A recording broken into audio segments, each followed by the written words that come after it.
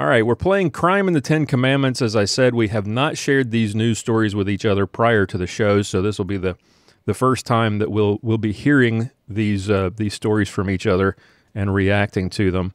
The first one I wanted to mention comes from here in Texas. It's out of Sugar Land, Texas, which is a suburb of Houston, about half hour south of Houston.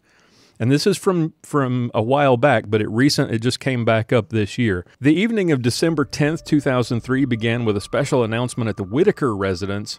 Bart Whitaker told his brother Kevin and his parents, Kent and Tricia Whitaker, that he had finished his final exams at nearby Sam Houston State and would be graduating. To honor his achievement, his parents presented him with a Rolex watch, and that night the family went to a popular restaurant to celebrate. But when the family arrived home, Kevin, the brother, stepped in the door and got shot by an unknown assailant. This was recalled by Kent, the father, who survived the attack and still lives in that home. Tricia stepped through the door, their mother. She was shot, and then Kent went through the door and was shot as well. Bart ran into the house and wrestled a bit with the assailant, who shot him in the arm. A neighbor called 911, and responding officers found 19-year-old Kevin dead. A single bullet wound to the chest. Tricia Whitaker died of a single gunshot wound. After clearing the house, police initially thought they were dealing with a burglary. When they were released from the hospital, Bart moved back in the house with his father. For the next 7 months, he spent every free moment with his dad studying the Bible, while the investigation made very little progress. One night, a man walked into the Sugar Land police station and introduced himself as a friend of Bart Whitaker's. His name was Adam Hipp, and Hipp revealed that Bart had hatched a murder plot that was aborted at the last minute. The police verified the story and went to the father and told him that they suspected his son in the killings. And Bart then, in July of 2004, fled the country, went to Mexico, a town about 50 miles south of the border, using the name Rudy Rios. And he befriended some people, started going to church there. And he told his new friends that his gunshot wound was the result of combat action in Vietnam. A little late for that. Was the result of combat action in Afghanistan. Back in Sugar Land, another revelation happened. A man named Stephen Champagne showed up at the police station and said that he and a friend of his were actually in cahoots with Bart. They set up the fake graduation dinner while Bart lured the family away. The friends went inside the Whitaker home, disabled the alarm, and waited for the family to come home, and then they shot the 4 family members. The shooting Bart was just part of the plan. It was a ruse to convince everyone that he was a victim. One of them told police that Bart had told them his family was worth a lot of money. Police said that the motivation for the killing was that Bart stood to inherit $1.5 million in the event of his parents' death. But dear old dad survived. Dear old dad survived, yes, exactly. Police, while putting together the physical evidence that needed to link Bart to the murders, they didn't know that Bart was hiding in Mexico. Until the actual Rudy Rios showed up at the police station and said that he sold Bart his identity and helped him sneak into Mexico. Rios was paid, I think they said $3,000. I read in another story for his identity. And then once he found out there was a reward for Bart's arrest, figured he'd cash in again. So Bart was arrested in Mexico without incident in September of 2005. And in March 2007, a jury convicted Whitaker on the capital murder of his mother and younger brother. So before we explain why this is relevant now, why this is coming back up now, which commandments do you suspect are involved in this story? All of them. Pretty much. And of course, I say that, jokingly but half seriously, that we are told that if we have broken one commandment, we have broken them all. So, right. Yeah, we've got greed and covetousness. We can go with obviously murder. Holy cow! Fourth commandment issues, obviously. That one jumps right off the page. I mean, you plot to kill your own parents. I remember growing up in Southern California when the Menendez brothers murdered their parents, and that was, big news out there, and kind of a similar thing where there was wealth involved and whatnot, and Right. he couldn't have just been happy with the Rolex watch. No, apparently not. He tried to claim that in a 48 hours interview, he tried to tell people that the motivation, or that he hated his parents because he just didn't feel loved, or he felt like he could never live up to their expectations. Which sounds like he wasn't a terribly lovable person if he's willing to do something like that. Right. My gosh.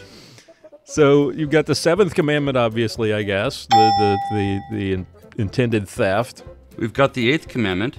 Right. The bearing false witness in relation to the murders. And then, of course, I guess the eighth would also apply to the identity, the false identity. Right. And the stories that he told people in Mexico about how he was a war vet. What else? Interestingly, there's kind of a third commandment angle here, because even in the months after the murder, when he studied the Bible with his dad, and then he found a church and attended church in Mexico. So right. Oddly keeping the third. And then ultimately, I guess, as all crimes are a crime against the first commandment, loving God with all your heart, he desired things that God hadn't promised to him, and he violated the first. Ultimately, like we've talked about before, you start somewhere down at the bottom, usually somewhere in covetousness, and wind your way up, and ultimately you end up in the first.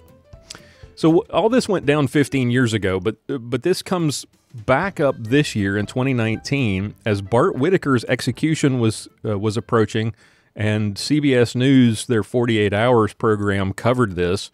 Kent Whitaker, from the night that the shooting happened, said that whoever did it, he forgave everybody involved.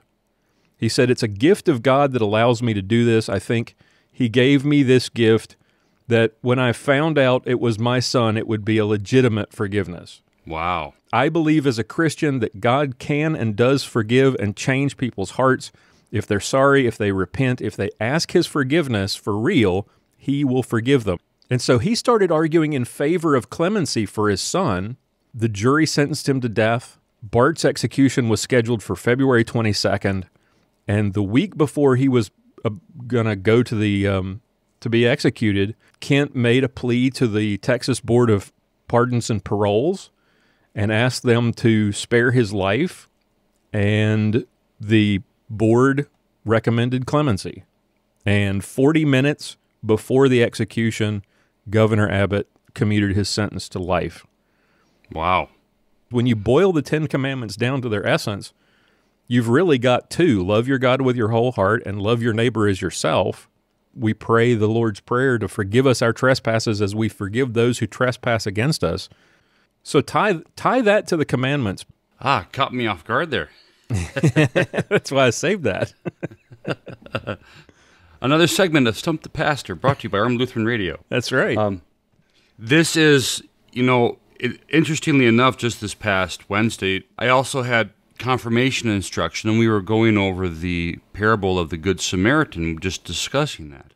The idea of loving our neighbor doesn't necessarily mean just loving those people that, live next door to us, that, we like them, we hang out with them. They're the person we asked for help when we're, got an issue that we need dealt with or whatnot.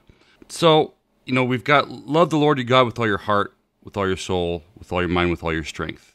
That's the basic summary of the first table of the law. And this father has very aptly reflected that, because he's not reflecting the kind of, love that we think of in a worldly sense, which often is just a way to describe our affinity for something, whether we like something or not. But a true love, a self-giving love, a love that says, no matter what you've done, I still love you and I still forgive you. That just blows my mind. If this kid's life, of course, obviously his life has changed because of his own evil, but if that doesn't bring him to repentance, what else could? But as far as, loving our neighbor, that getting back to the parable of the Good Samaritan, there's something about the Samaritans and Jews that sometimes is overlooked when we talk about that parable. We look at, oh, it's so nice, he took care of this guy who he didn't even know and whatnot. The Jews and Samaritans hated each other, right? So the fact that it's, loving our neighbor, it's about showing the love of Christ to those people we don't even like. If you enjoyed this clip of Armed Lutheran Radio, be sure to subscribe to this channel. Also, check out our podcast, Armed Lutheran Radio, if you enjoy these kinds of discussions about the moral and ethical issues surrounding gun rights and gun ownership. If you would like to support our mission and hear more, keep us doing what we do, then be sure to check out the Reformation Gun Club. We are listener-supported, and that means that we don't have advertising. We don't have any sponsors. We rely on our listeners to keep us going. So you can check out all of that and get access to lots of exclusive content for as little as $1 a month. Look for a link in the show notes for our website and for the Reformation Gun Club as well, plus any other helpful links related to today's topic. Thank you all for watching. Christ's blessings to you, and I'll talk to you next time.